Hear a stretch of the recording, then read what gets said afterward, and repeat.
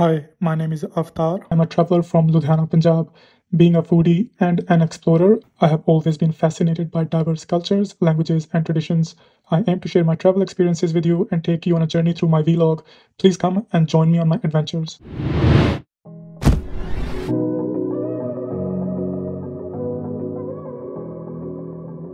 My first stop is Happy Pancakes. The cafe is located on the 7th floor of this unassuming building in Ginza. You will have to go up to the 7th floor to get your ticket and then wait until your number is called. I will recommend going there early as this place gets super busy. I am visiting during the cherry blossom season, so I have decided to go with the Sakura special. The pancakes are so fluffy and they just melt in your mouth. The pancakes are not overly sweet and they taste delicious. Ginza is one of the top shopping districts in Tokyo. Most of the high-end fashion brands have their flagship store in Ginza. You can buy fine jewelry in the Wako departmental store or watch traditional Japanese dance at the landmark Kabukiza Theater. My next stop in Ginza is Itowa Stationery Store. This is one of my favorite places to visit in Ginza. The store was founded over 100 years ago. This is the best place to find a unique souvenir for friends and family or to buy things to decorate your home and office. The store has 12 floors of stationery, and yes, it also has a farm on the 11th floor, so I think they have everything for everyone. Itowa has two stores. The giant red paper clip marks the main building and the black fountain pen marks the smaller store across the road. I also visited the biggest Uniqlo store in Tokyo. Oh yes, the shopping also gets its own raincoat. While you are in the neighborhood, also check out the Mitsukoshi and Ginza 6 departmental stores. You would want to melt your credit card, I shop there. But even if you're not buying anything, they are a must-see places in Ginza. And if you are a food lover like me, head straight to their food court and you will be offered high quality produce with a very reasonable price tag.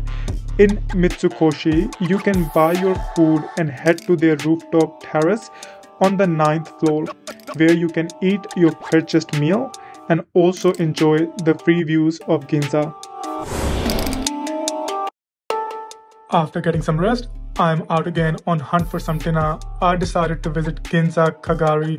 This place serves slow-cooked chicken broth ramen. The ramen broth is super rich and in all honesty, this was one of the best ramen bowls I had in my entire life. So it is definitely worth checking out. On my way back, I stopped at Taiyaki Kanda Daruma, which serves freshly made taiyaki. The crust was crunchy and the center is filled with gooey red bean paste.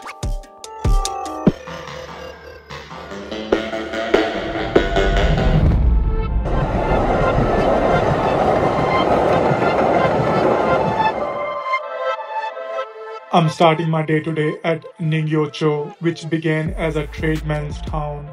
Even though it is located near the busy Ginza neighborhood, the neighborhood has a very suburban vibe. While I was walking around, I saw the fire brigade providing first aid lessons in the street. When you arrive in this neighborhood, the first thing you notice are the two huge antique-looking marionette clocks. They are about 8 meters high that performs a puppet show on the hour every hour between noon and 7 p.m. I was starving by this time, so I stopped at Shigemori, a shop with 100 years history. I stopped here to buy ningyoyaki, that is a pastry filled with red bean paste. They packaged the pastry so nicely that I didn't open the wrapping until later in the evening. The pastries were delicious with a generous filling of red bean paste.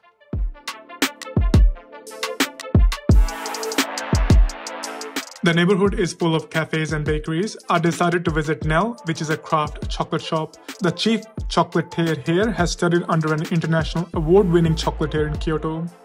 Nell has different coffee sets and they also have a range of different chocolates. Their high quality is easily recognized by its taste. I decided to order black coffee with chocolate mousse. The chocolate mousse was delicious. It's time for a walk to burn these calories. I walked from Nell to Benkei statue. Benkei is a character from a 19th century kabuki play, The Warrior Monk. The statue is very popular with kids and it is a symbol of strength and loyalty. Now I am heading back to the station via Amazake Yokocho Street. The name means sweet sake alley and is named after a renowned store that sold sweet sake. You can find some quirky souvenirs around the street. My next stop is Akihabara, which is often called Akiba. Akihabara is known for anime, manga, video games, and the electronic. Before we explore the neighborhood, I wanted to try the soba at Kandayabu. They are one of the oldest soba restaurants in Tokyo, and the restaurant is perpetually busy. The restaurant has this old Tokyo charm to it. Once I got here, I waited for an hour for my number. I had sobazuki. It is a soba seaweed roll with egg and mushroom. For the mains, I ordered siru soba. Now that I have lunch, it's time to head back to the anime world of Akihabara.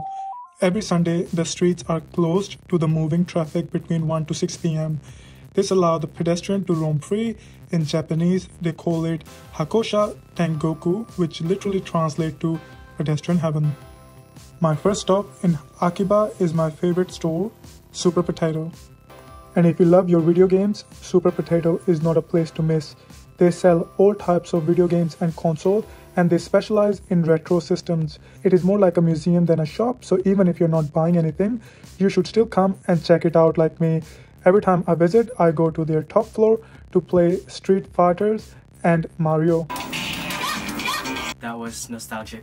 Mandarake is another specialized store in Aki. They sell pre-owned goods and one of the best places to find rare manga-related goods. My next stop is Don Quixote. It is a discount store chain that carries everything from groceries and toys to electronics and high-end fashion goods. This branch in Akihabara has a girl pop-up group performance on the 8th floor, but unfortunately it was closed when I visited. This store also has a maid's cafe and an arcade. The main electronics store in Aki is Big Camera, Softmap, Laux, and Yodobashi. Yodobashi is my favorite store and probably the biggest electronics store in Aki. All these stores sell international models.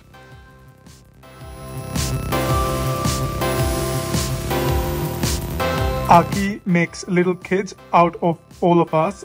We were having so much fun that we totally lost track of time. It is late at night and time to head back for some rest.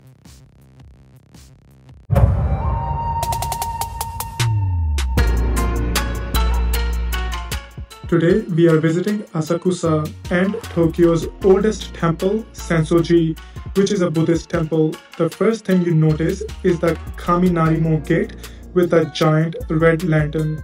The temple is a famous tourist destination. The temple is surrounded by several shrines and shops selling souvenirs and street food. You can also rent kimonos here if you would like to dress up in a traditional Japanese outfit. We visited Asakusa to try the street food, and here are some of our favorite places. First of all, you must try the chocolate banana. There are multiple stands around the Sensoji temple, and the banana is not to be missed. The second stop is Naruto Taiyaki. The taiyaki is made in front of you and it is served while it's hot. We're having taiyaki. It's really hot. Wow. It's crunchy. It's really soft inside, not too sweet. Stop it. The third stop is Funaba for mochi. I'm having some mochi, but it's a mysterious one because I don't know what's inside. What is that? Seaweed? Minty. Definitely some bean. It's giving me a taste of the ocean a little bit. So seaweed. It's made of grass.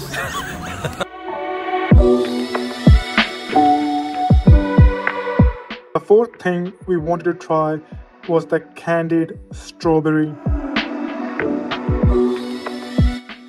Oh my god, we just got the strawberries. I wasn't expecting that. The sugar is crystallized and the strawberry is so soft. Oh, it's so delicious. You must try when in Japan. We were so full by this time, but we didn't want to miss the melon bread. So yes, we had that as well. We just got melon bread. We're never gonna stop eating. Oh, look. There's sugar on the outside, but the bread is not sweet at all.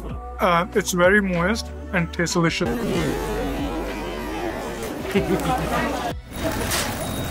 After so much walking, our feet were tired and we decided to visit Asahi Building rooftop for a glass of beer. The Asahi Sky Room is located on the 22nd floor. The beer is served at -2 degrees. We are on the 22nd floor of Asahi Building with really nice ice cold beer and unbeatable view.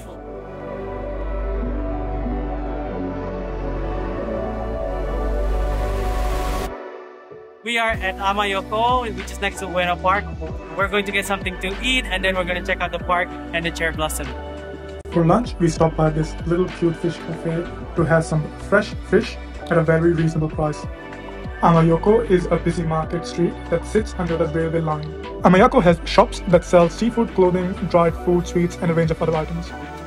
After a quick lunch, we headed to Ueno Park, home to several museums, including Tokyo National Museum, the National Museum of Nature and Science, and Museum of Western Art. But today, we are not here for the museums, we are here for the cherry blossoms. This park is arguably the most popular spot to see the cherry blossom. Everyone visiting the park was enjoying a picnic, sitting under the cherry blossoms. We had a relaxing afternoon exploring the park and its market before heading out to Shibuya for a quick ramen dinner.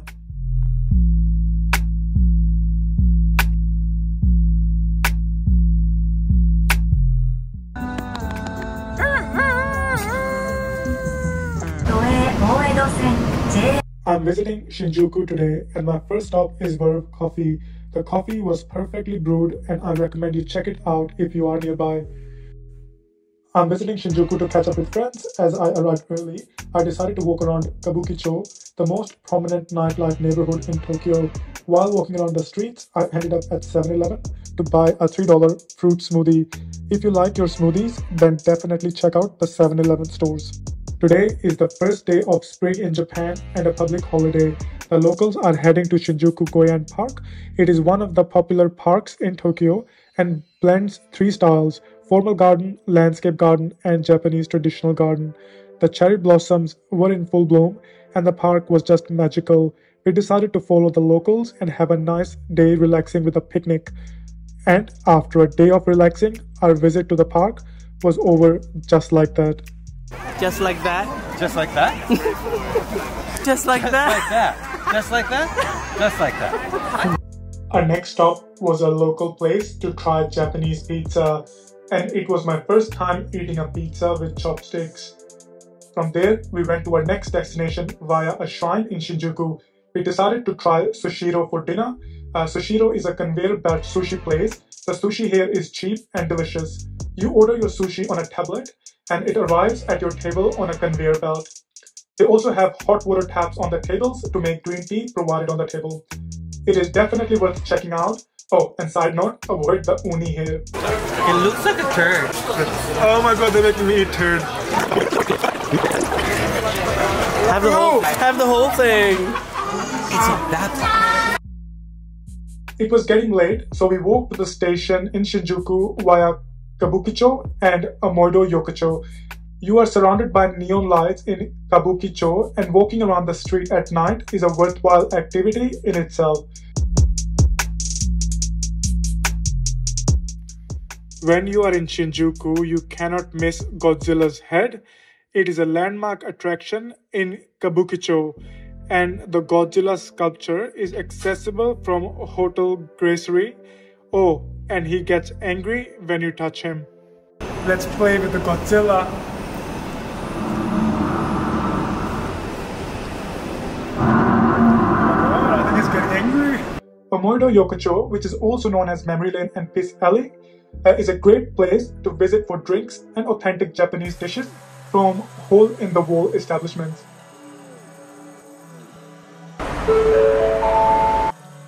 It is our 5th day in Tokyo and we are going to Odaiba, which is a man-made island. We are visiting Theme Lab, which is an international art collective, and the art here is interactive. We spent half of our day exploring the museum and taking Instagram-worthy portrait shots. The visit to Tokyo is only complete after you visit Theme Lab. Here is some more footage from our visit there. I'm gonna need help to get up. I have not had my breakfast. I'm not ready for this. Can I just roll? Choke it up.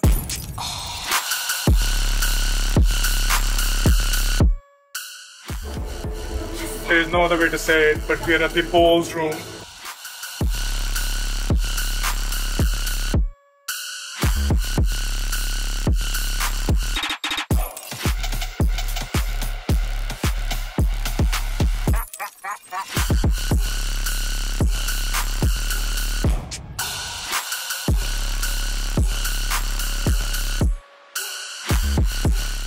Guys, we just visited Theme Labs in Japan. It was really unique and a very immersive experience. So if you're coming to Tokyo, I reckon it's a must visit. Our next stop is the Tsukiji Market. Even though the fish trading has moved to a newer location, this market still has some of the best seafood Tokyo offers. First stop was a chicken restaurant in Tsukiji, and the only word that can describe our experience is amazing. The second place we tried was a sweet potato dessert place.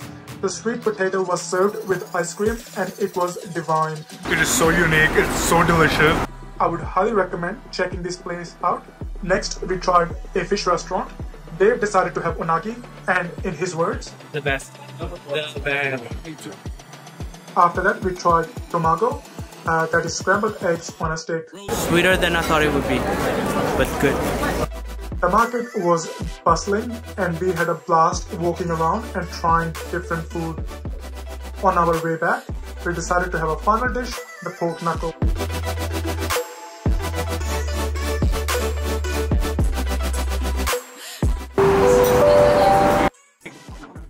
I'm not saying anything, but yeah, it's that good. After some rest at the hotel, we went to Shibuya to catch up with a friend. While in the neighborhood, we checked out the Nintendo store, Tower Records, and Hachiko Memorial Statue. Shibuya is Tokyo's most iconic neighborhood, known for its shopping and entertainment, and is home to the iconic Shibuya crossing.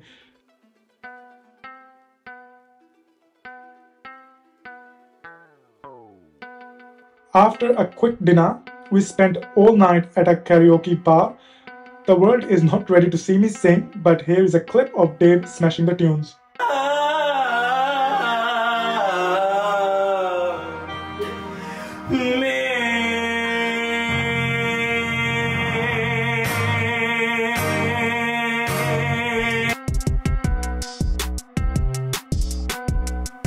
Today, I am in Nakameguro, which is one of the best districts to see the cherry blossom. My first stop was going to be Starbucks Reserve. However, the queue to get in was around 3 hours and nobody got time for that. So I decided to have a proper cup of coffee at a local cafe. The coffee was perfectly brewed and popular with the locals. The cafe also served craft beer in case you need a hit in the morning. This neighborhood is worth checking out as you will find a lot of local boutiques and delicious local cuisine. Here is a short clip of the cherry blossom and some local shop in this neighborhood. Our first stop was Daiwa.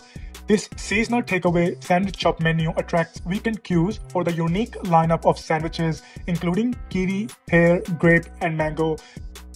The next stop was Happy Pudding. I went with the original pudding made with bright orange egg yolks and features a rich, luxurious flavor. My next stop is Shimokitizawa. I walked to the station to catch a train there. Shimokitizawa is popular with young people while having a nostalgic feel.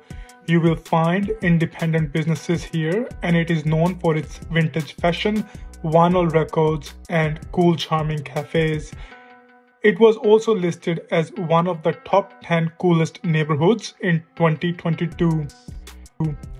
My first stop here was Ballon d'Essai. The cafe is known for its latte art. The barista here was super friendly and the coffee was delicious. I decided to have a normal cafe latte before exploring the suburb. The second stop was New York Joe Exchange. This store used to be a public bathhouse. It's a cool place to visit and they sell non-branded used vintage clothing. After that, I walked around the neighborhood before arriving at Flamingo. This place sells vintage clothes from the 40s to the 90s.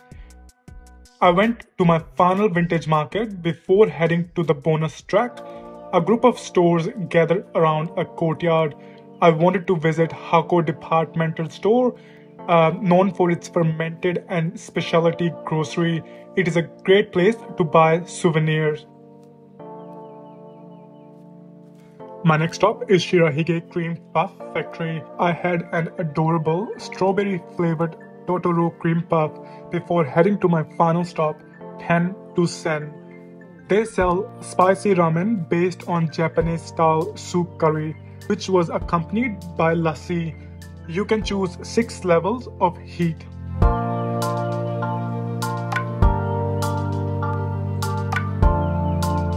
Good morning. I was visiting Mikasa Deko Cafe in Harajuku to meet a friend, and in my humble opinion, the best fluffy pancakes in Tokyo.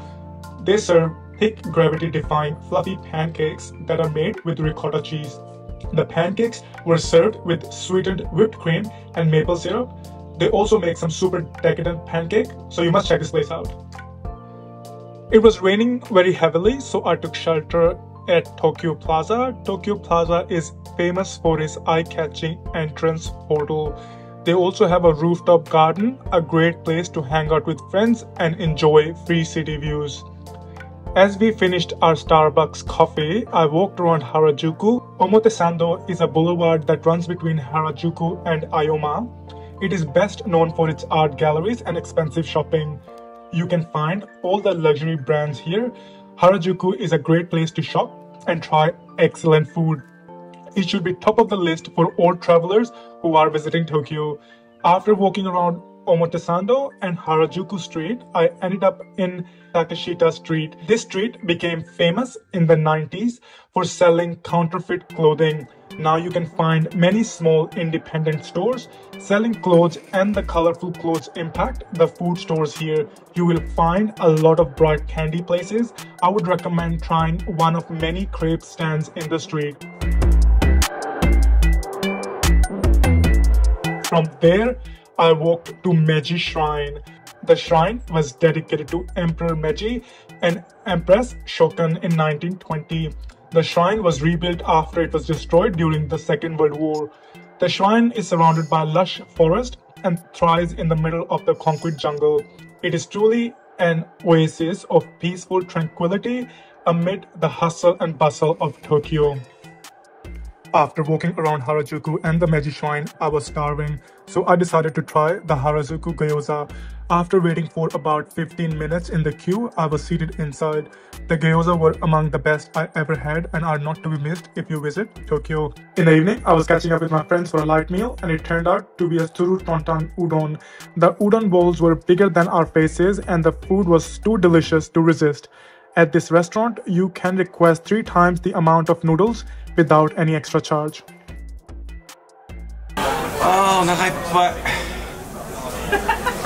After dinner, we did some bar hopping in Golden-gai before heading back to the hotel to prepare for my final day in Tokyo tomorrow. We are in one of my favorite spots in Tokyo, Yanaka. Even though it was raining heavily, I wanted to visit Yanaka. The buildings here span decades, if not century. My only stop here in Yanaka is Nito to try their flan. I ordered coffee with their delicious flan, which complemented the coffee nicely. After the coffee, I took the train to Tsukushima Monja Street to have monjayaki. Our next destination is Tsukushima Monja Street. The street smells delicious. I am just so hungry smelling all these aromas.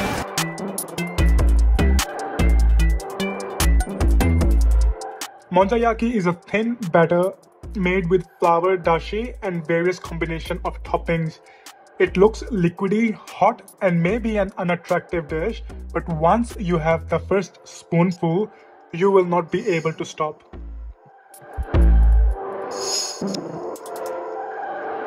After lunch, we took the ferry to Asakusa. The ferry over Sumida River offered amazing views of the city of Tokyo. The ferry ride was very relaxing and we arrived in Asakusa in no time. We walked around Sensoji at night and the place just looked magical. If you have extra time, visit Asakusa at night. An ethereal experience was a perfect way to end my trip to Tokyo. Every time we come to Sensoji, we like eat too much. I don't know what that is, but I'm gonna try it out. Some sort of bui cake. I think it's sweet potato. It's the yellow sweet potato. So good. Oh my, must try. This shop. Seriously, so good. Matane.